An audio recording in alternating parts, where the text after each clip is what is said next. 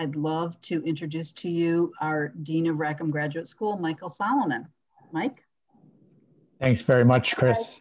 Hello, welcome everyone to this. I'm Mike Solomon, I'm Dean of the Graduate School, and on behalf of the University of Michigan, it's really my pleasure to welcome all of you to this event. I just have a few opening remarks, and I'll be with you for the first part until you go into your breakout sessions, and I'm really hoping that you enjoy your conversations with each other. You know, I was thinking that when I joined this event last year, I had a wonderful time at MSU, and we promised to host you in Rackham Graduate School, and I'm sorry if we're unable to deliver on that, but community at this moment is important through whatever mechanism we can generate it. So I'm really delighted to welcome you all virtually here today, and we really not only hope but expect that we will have you all to join us into the graduate school at some later point. As we begin, I would like to acknowledge our friends from MSU, certainly all the Gupta Values Scholars, and as well as Jennifer Bertram, the Senior Development Officer at MSU, and Doug Estry, the Emeritus Associate Provost for Undergrad Ed and Dean of the Undergraduate Studies at MSU. Welcome to both of you and to everybody that made the virtual trip down from Lansing today. I also would really like to thank Margaret and Shashikant Gupta. It's wonderful to see you again, and your guests as well. It's wonderful to see you virtually as well. Hello. As everybody on this call knows, I think we're just really delighted to be a participant in the Gupta Values Scholars program that involves MSU, Northern Virginia Community College, and us here at the University of Michigan. Margaret is a Rackham alum, and we're very proud of that, having received her master's degree in political science. And Shashi earned his MBA and PhD from MSU.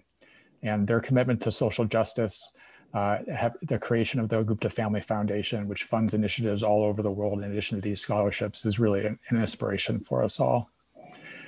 You know, this is the third year that Rackham has been able to participate in the Gupta Values Scholars, and to date, it's been just a wonderfully broad set of scholars from Michigan, from public policy, higher education, choreography, philosophy. Just represents the wonderful breadth of disciplines that in academia and higher education. At MSU, you know, the program has been going for quite a few years, and I'm really looking forward to learning more about your scholars who have joined us today. You know, as I mentioned, it's really a pleasure for us to come together today. Earlier in the summer, the Rackham staff got together in a retreat, and we sat down to try to develop just a simple model about how we are going to be supporting graduate students this year, since that's what the Rackham is about. We're the college that really holds all the master's and doctoral degrees at the University of Michigan. And we came up with a triangle. So it involves academic support as one leg, mental health and wellness as a second leg, and community as a third leg. And when I look, you know, we're halfway through the fall term, and I think it's fair to say that community has really been one of the toughest legs for us in this triangle. And part of it is that I think it affects all the others. This lacking community can really impact academics and well-being. And so I think, you know, my personal belief is that events like these are really important at this critical moment. We should be trying to find community everywhere that we can, virtually, you know, with face coverings in person in a socially distanced way outside if we can, with all those constraints. But every way that we can come together, just to me, seems enormously important at this moment. And we've done some things in the fall, and we're going to be trying to do additional things in the winter term. You know, I can't, I think, give this be here without acknowledging that there's a game this weekend, and that does represent our rivalry. You know, football isn't really top of mind in the graduate school, but I know we're joined by, that's not entirely you know, uniform, but we're also joined by our MSU scholars as well. So that is a form of rivalry, but I really wanted to take this moment to just emphasize our shared community. You know, we are all at institutions that have each strived in their own way to best educate students in this very challenging fall term. We're in a state that is struggling to hang together to overcome the pandemic. And we're all coming up on an election in which those who are eligible to vote can exercise that privilege and responsibility. And we are further connected through the Gupta Values Scholars Program and this commitment to the values of integrity, human dignity, and excellence. I wanted to take just a brief moment to thank our Rackham Scholars. I'll just introduce them briefly. You'll have the opportunity to be chatting later. Angelo Perrone, PhD candidate in social work and psychology. Amani Meat Ankamenra Amen, who's an MFA candidate in the School of Music, Theater, and Dance. And Xiaoxi Zhang, PhD candidate in comparative literature. I want to congratulate you all for having received the Gupta Values Award this year. I know this is just a very busy time, and so I thank you for joining us tonight. So that concludes my remarks of welcome. I now would like to turn it over to Dr. Gupta to offer some remarks. And Shashi, please welcome, and we would love to hear from you. Okay. So there is another connection with the University of Michigan. John and Karen's daughter, Carolyn, is a professor there. I'll let him say a word about that. Yeah, she's a professor in nuclear, I think it's nuclear something, I'm not sure. If I told you what it was, I'd have to kill you, but no, yeah. Sounds like nuclear engineering, That's what it is, yep. Yeah. Korean. You got it. That was it. Yeah. Her name's Carolyn Carans, and I think she just became a professor about 2 years ago. Oh, wonderful! Well, that's a wonderful connection as well. I'm an engineering faculty member, so I can actually those words come right off my tongue. Great. Well, thank you, Mike, for the introduction. I'll say a few words, and then I'd like Doug Estry to also share his thoughts with us. So I thought I'll take this moment to give some background on the foundation and the Gupta Values Scholars in particular, for the benefit of everyone who's new to the program in terms of the recipients. So I can't see you all, I wish I could, but my screen is limited, so I can't see all 29 participants. In the past, we've met in person, and that's been absolutely special. So we missed you this April, and we're missing you now. It's much better to be in person, but like Mike said, we have to find community any which way we can, especially these days. So just a little bit of history. Margaret and I started our company Apex, I think about 32 years ago. Yeah, 32 years ago. Wow, that's a long time. And the interesting thing about our company is that we decided that we are going to really do a social experiment. Okay, most companies are formed to make as much money as they can. We thought we would create a company which was built on a set of core values, and we will pursue those values and hope in the process to make money as well. So those three values were integrity, which is doing the right thing for the right reasons. And in terms of the business, it translates into following a conviction that business should be a force for good. It shouldn't become a force for greed. So that is what we committed to on integrity. Then human dignity, we felt that in every interaction, one should conduct themselves in such a way that it enhances the integrity of the other party. And this is especially true when there is an inequality in the power. And our feeling is that the stronger we get, the more gentle we should become, and the more we should, reach out a hand to help those who are less fortunate than us. And the last piece is excellence. And the idea was based on something my mother used to say, and that is, if every day you pursue excellence, whatever you do it to the best of your ability, then you are going to be a contented human being. Whether you make millions or not, but every day pursuing excellence will guarantee you a level of contentment which is what we all strive for. Now, when we started this, so what happened is our business became pretty successful. So obviously we started thinking, and we spread this culture over several thousand people, okay? We had at one point about 6,000 employees around the world. And this was the message. These were the three concepts that I always talked about whenever I talked to the staff. And it took us quite a bit of effort to really build in this culture in the DNA of the company.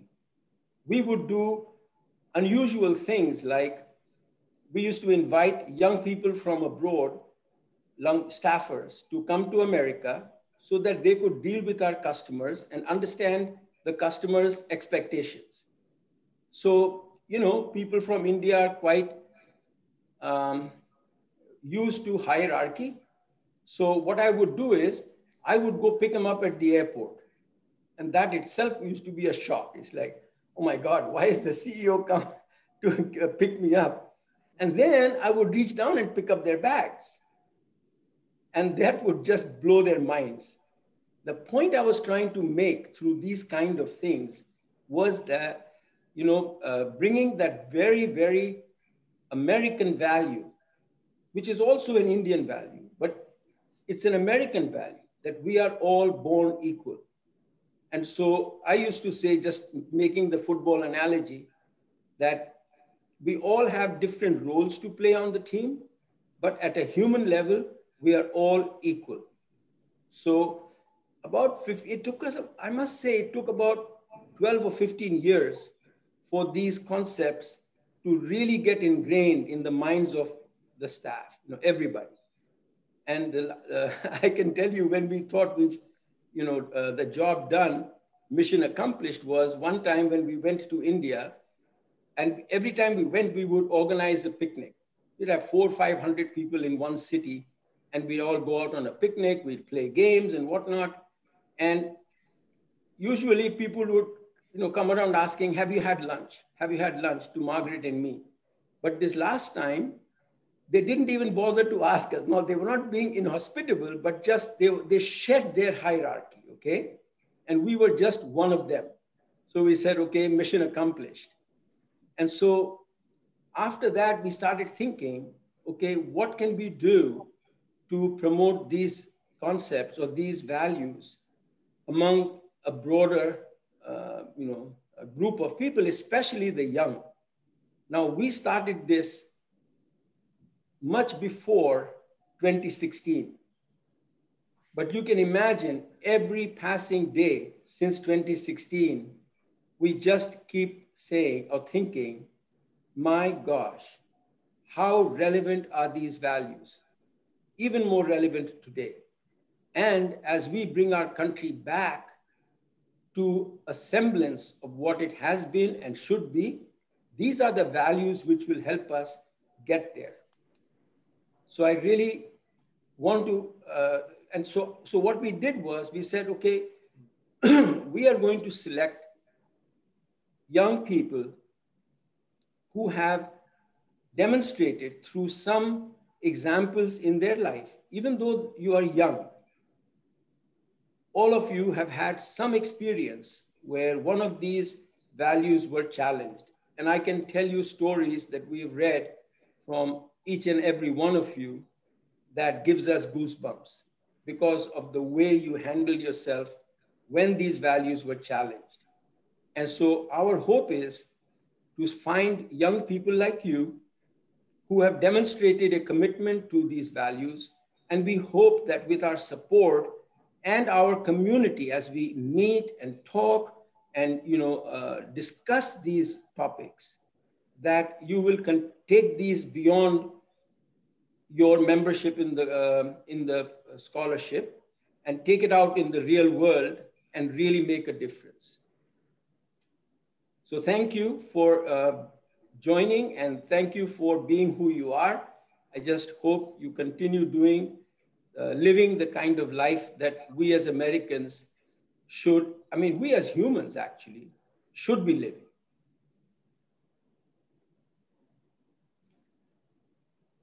So with that, let me ask Doug. Doug has been an amazing partner with us right from the time when we imagined what this scholarship could be. Oh, I should share a few interesting anecdotes from that journey, okay? So as you probably know, university scholarships are typically based on either need or scholarly excellence, you know? And what we said was that people who pursue values come from a very broad spectrum. They don't have to be excellent scholars, and they don't have to have tremendous need. They can be people who are affluent, who are also pursuing values, and they can be people with not so strong scholarly records, but who are also trying to live a good life.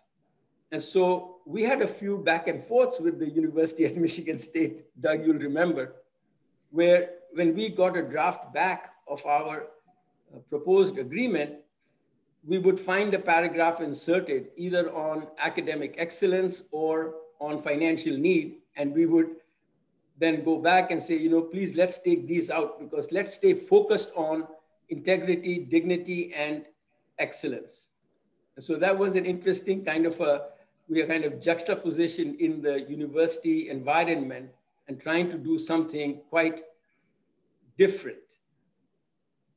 Okay, with that, Doug, would you please share your thoughts? He has been a champion. He's been a sponsor from the very beginning, and the amount of, what should I say, heart and soul he puts into mentoring the scholars at Michigan State is absolutely amazing. We pulled him out of retirement, but boy, I tell you, he's doing more out of retirement than he probably did when he was working full time. Well, thank you very much for those kind words, Shashi. We have had some wonderful interchanges over the years that have really helped open my eyes and helped clarify for me what you and Margaret really are focused on trying to accomplish with this scholarship. And it's been, as far as I'm concerned, a great relationship. Let me start. I want to be very brief and thanking the University of Michigan. Thank you to you, Dean Solomon, to Chris, to Rhonda, to Ann, for taking the time to set this up. I know it wasn't our ideal kind of way to have our fall meeting, that we would like to have been together face to face, but you have done a really impressive job. And Chris has got to know, I even have the U of M background in, so you know, there's got to be something to say to that. So thank you again for all the work you did.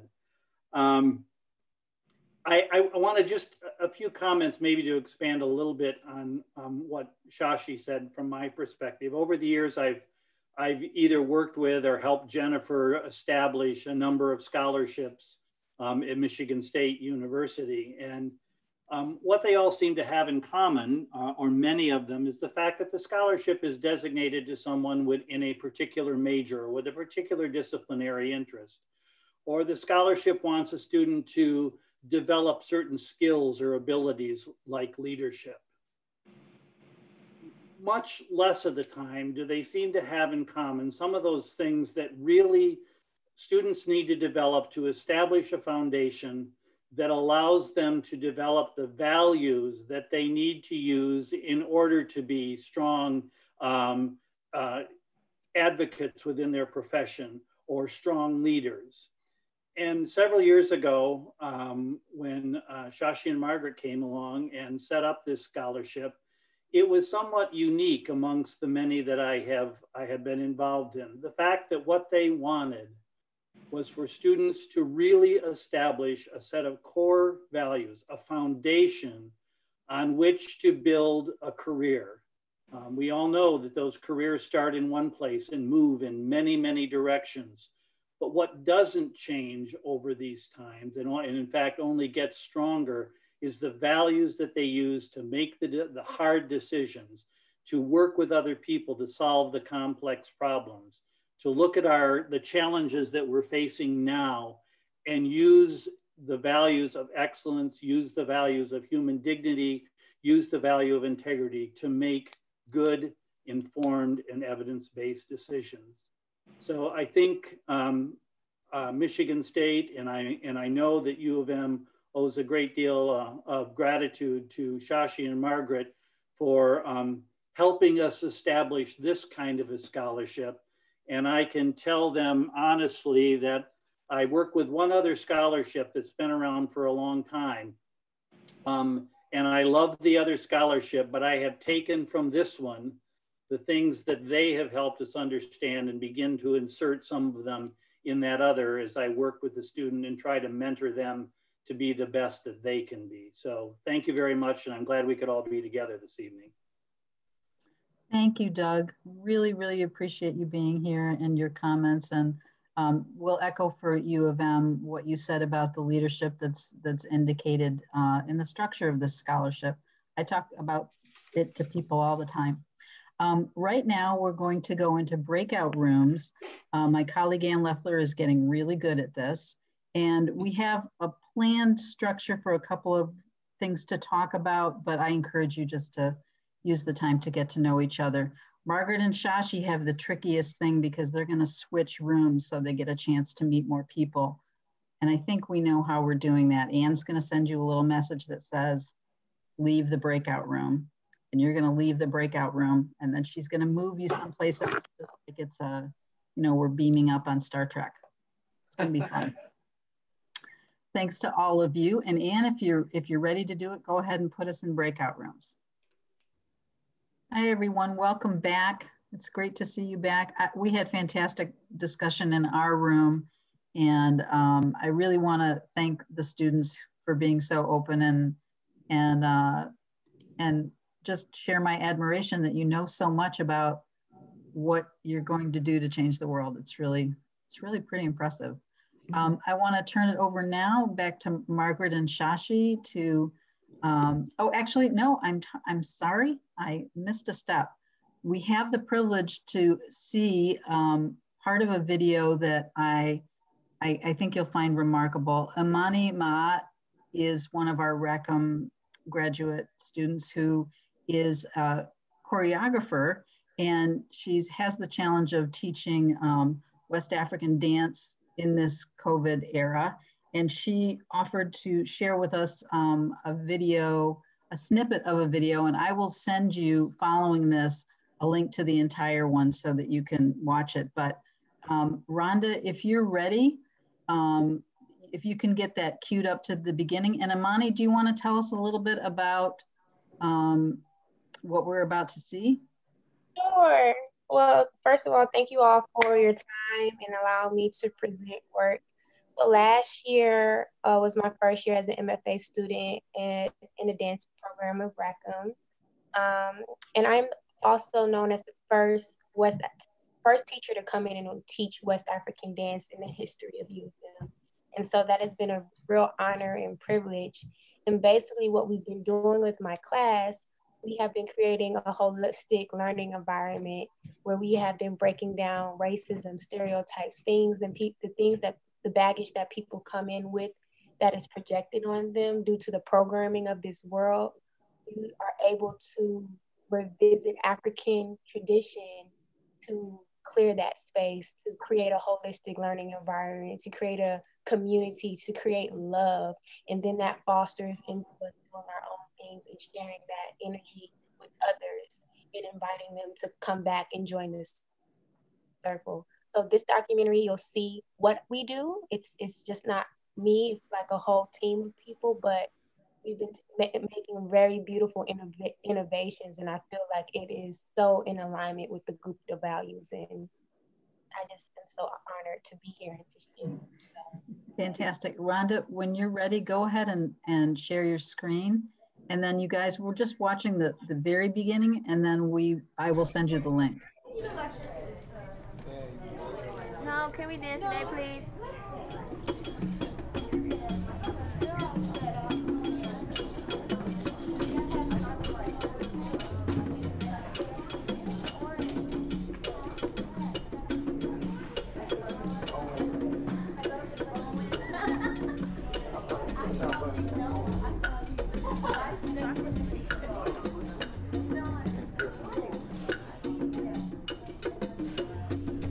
Thus far in my career, I have grown a deeper appreciation and passion for traditional African culture, dance, music, and techniques.